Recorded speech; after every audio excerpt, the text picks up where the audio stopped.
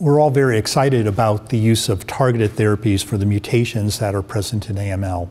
But as you can understand, you'll be then just targeting a subset of patients, and even in an individual patient, that mutation, that target may only be in a subset of the cells and may not actually even be a driver of the disease. And so I think there are limitations, a priori limitations of targeted therapies in cancer in general, but specifically in AML. And so I think the value of targeted therapies is going to come with, in addition to other treatments that can more broadly treat the disease. So chemotherapy is still an option for these patients, but also drugs being developed to target the apoptosis and induced apoptosis are going to be very important in the future. In terms of chemotherapy, a apparently safer way of giving systemic chemotherapy is if you could direct the chemotherapy directly to the leukemia cell and spare normal cells. And that's the premise behind antibody drug conjugates in cancer, but specifically in AML. We have gemtuzumab ozogamicin as a proof of principle that an antibody drug conjugate may actually improve outcomes in patients with leukemia.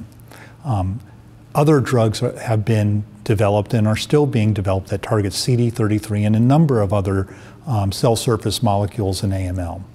One such example is Vadastuximab talirine. This drug is an anti-CD33 antibody. It's a humanized murine monoclonal antibody. It's covalently linked to a payload, which is a dimer of pyrrolobenzodiazepine, which is basically a DNA intercalating drug that causes double-stranded DNA breaks and apoptosis. The payload is not a substrate for multi-drug resistance proteins. The linker is very stable in the plasma, and so it may have some potential advantages over gemtuzumab ozogamicin. And so it's been studied in phase 1 and phase 1b studies. We have completed dose escalation with hypomethylating agents, and Amir Fati is leading a publication of that, but also with intensive chemotherapy, 7 and 3 induction chemotherapy with Vadastuximab talirine. The response rates we saw were very encouraging, including MRD-negative CRs. The toxicity that we have to deal with this drug, though, is myelosuppression. We did not see in the initial studies of this drug significant, or we did not see veno-occlusive disease outside of patients who then went on to a transplant. So from the drug itself, we didn't see it. So hepatic toxicity was not important. However, the development of that drug has been halted, and it's been halted based on a phase 3 study called the Cascade trial, where older, less fit or unfit patients were randomly selected to get azacitidine or azacitidine with 1 dose of Vadastuximab talirine, which, as I mentioned, is myelosuppressive.